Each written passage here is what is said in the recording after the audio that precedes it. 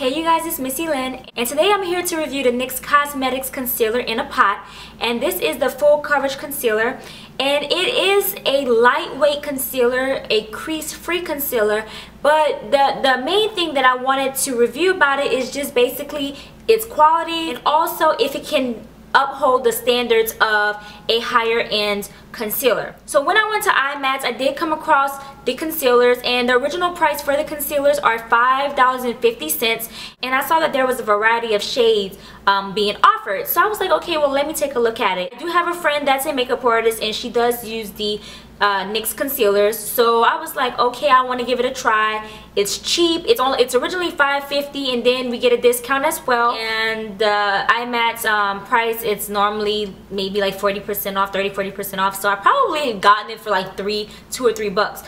But even still, the original price is really good. So that's one thing that I liked about it, because it's real inexpensive. Two is because it had a variety of shades. It had shades from fair to light, and then from light to medium, medium to, you know, tan, and then tan to dark. And then there were also like the corrector concealers. They had the lavender, they had the orange. There was also, I'm looking on the website now, there was also the green, and then there was also the yellow. So I was like, okay, but I didn't get the corrector concealer pots. I just bought the concealer in a drawers, like for foundations and whatnot.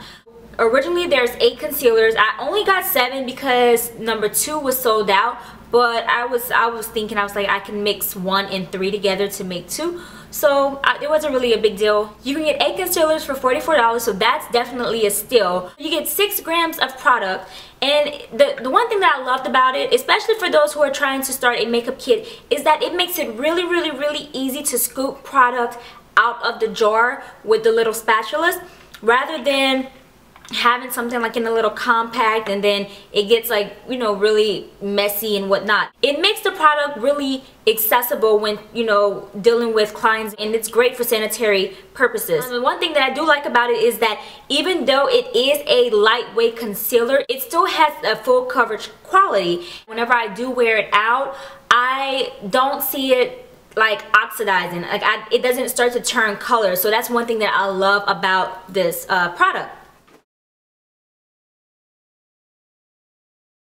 Number 1 is porcelain.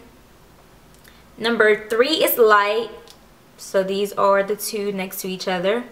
And number 4 is beige. Number 5 is medium.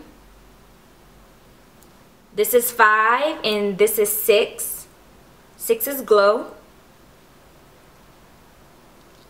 And if you are around my skin tone, my shade, I am NC45 in MAC. Sometimes, depending on the formula with the MAC foundations, I can sometimes look really orange, and sometimes it's a really good match. Like, I had to switch my foundations. I don't wear the Studio Fix Fluid anymore because it made me look really orange, but I wear the MAC Match Master in 7.0, as you can see, and it makes me look normal, you know what I mean? I'm not orange, like it looks like the rest of my body. You can actually use a concealer 1 to 2 shades lighter than you or your skin tone to get a really pretty highlight, and I will attach the video that I made in regards to using the NYX concealer as a highlight. So this is 5 and this is 6, and then we have 6, 7, and 8. 8 is called nutmeg, and 7 is called tan.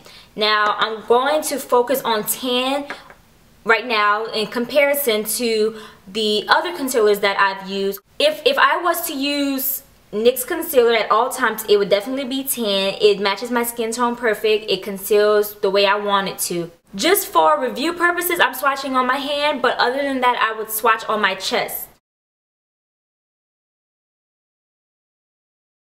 So for the NYX concealer in tan, I have swatched it here. This is the very first shade right here. And it is a pretty good match to my skin tone. So I was very pleased.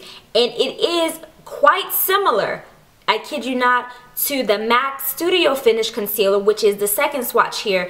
And I have the MAC Studio Finish Concealer in NC45. So if you wear NC45, girl, guy, you can get you something very, very, very similar with the same coverage, with the same qualities for only $5 compared to like what, $14? I have to check the price, I'll list it below. But this one is like $14, I believe, $14 or $15. So yeah, so they're really similar, and actually I get a better match with the NYX concealer. The NC45 it looks a little bit light, but compared to the two, I would go with the NYX concealer. And then over here I have my Bobbi Brown concealer, and it is slightly more orange, but the thing I like about the orangey look to it is the fact that it does help conceal dark circles. So I'll show you, this is the Bobbi Brown concealer. This is the MAC concealer, the middle swatch. And this is the NYX concealer, the very first swatch. And of course, you would never match your concealers based on your hand, because your hand tends to sometimes be a lot darker than your chest area and your face area sometimes. But just to kind of prove a point, you see that you have, you know, some that blends in more than others. As you can see, I have swatch by NYX here, the MAC swatch here, and then the Bobbi Brown swatch here. So the good thing about these concealers is that they all match pretty well. Over here I have the NYX concealer. This is shade number 7, which is tan, and the retail price for it is $5.50. Now in the middle you have the Studio Finish concealer by MAC. This retails for like $17.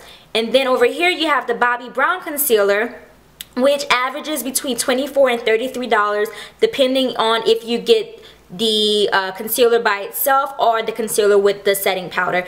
If you plan on getting the concealer by itself, then it's $24. So you have the high end, which is $24, the second high end brand, which is $17, and then you have the NYX concealer, which is only $5.50. And you tell me which one blends better. Honestly, by looking in the camera, I can barely see this concealer here. I can still kind of see traces of the MAC and the Bobbi Brown concealer.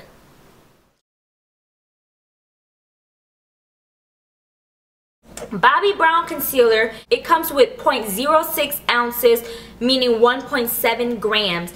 And this is a high-end concealer makeup brand. Okay, and then MAC is next in line, and you get 7 grams. And then the NYX concealer is 6 grams of product with the same consistency, the same longevity. It doesn't crease, and it's only $5.50. So you tell me which one is more of a steal. How would I rate the NYX concealers? I would give it an A+ because for one, it is fairly cheap, it's fairly inexpensive, and it gets the job done. It has a better matching system when comparing and matching skin tones. That was something that I really liked about it.